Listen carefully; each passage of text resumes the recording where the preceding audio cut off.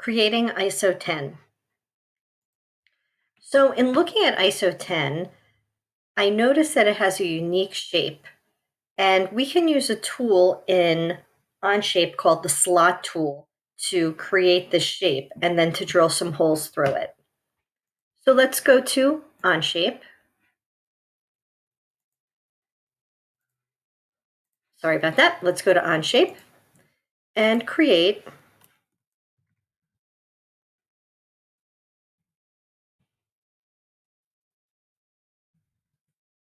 ISO 10.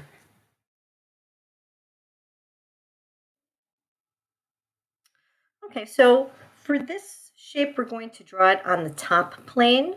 So we'll create a sketch on the top plane.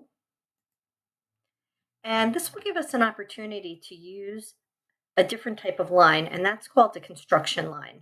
So if I click on the line tool, and then I click on to change it to a construction line, I can click, and now I'm going to hit escape.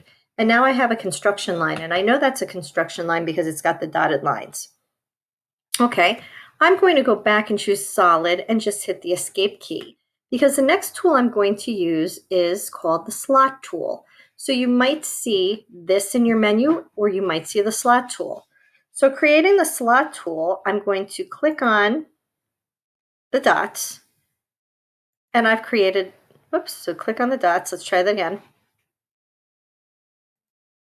and hit the enter key. And now I have a slot tool.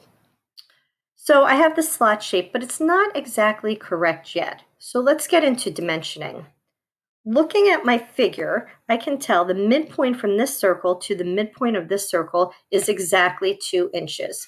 And the width of the whole object is 1 inch. So let's go back to OnShape, and we're dimensioning, and we want to dimension this line. I find it easier sometimes to dimension by choosing the endpoints. Okay, I'm going to make this 2 inches.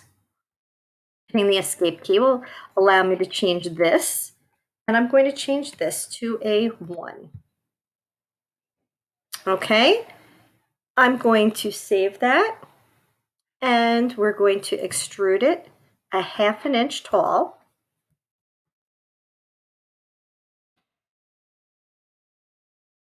So that it looks like this. Okay, so now going back, I see that this arc is 1 inch and the width is 1 inch and that arc is 1 inch. Okay, we need to create some circles and remove them. So we're going to create some points, and then we're going to use the hole tool. So to do that, I'm going to create a new sketch on the top face of the object, and I'm going to use the point tool. So the point tool is right here. I'm just going to click and kind of eyeball it and try to create a point here. And notice if I move my pointer like that, I could stay right on the line, and a point here. Okay, so I have my 2 points, and now let's do some dimensioning. I know that this needs to be a 1/2 inch, put it in the center.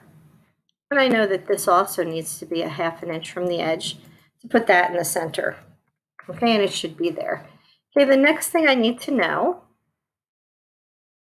okay, and we can remove this because since they were lined up, we know that that's true.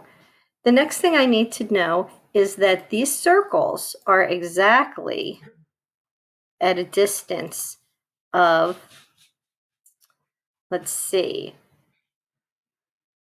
what that distance would be. So the center of this circle is exactly 2 inches from the center of that circle. Okay, so that should be a 2. Okay, you'll notice that that jumped me over a little bit, so that doesn't look quite right. So I'm going to need to do another constraint.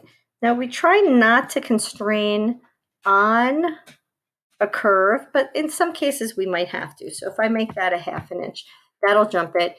These are both even, and I have my holes. Excuse me, my points. So having my points, I'm going to create some holes. And I'm going to do that using a 3D tool. So I'm going to use the hole. I'm going to say I want the hole to go all the way through. And then the diameter of that hole is going to be a 1/2 inch. Okay, so a 1/2 inch, it's going all the way through, and I'm going to do that to this circle and to this point. Okay, and now I have a simple slot with 2 holes. All right, let's just go back to our isometric view and take a look at the next portion. So the next level, it looks like it's two concentric circles, a hole drilled through the middle, and then the circle extruded up. So to do that, we'll create a sketch on this face. Okay, we'll look at it from this direction, and we're going to create a circle, finding that center point, and the first circle is going to be exactly a 1 inch diameter. Okay, the second circle from the same point is going to be a 1/2 inch diameter. Okay, so now that I have those 2 circles drawn, I can choose just that circle and extrude up another 1/2 inch. So I'm going to extrude, and I'm going to go a 1/2 inch, and this is the portion that I'm extruding.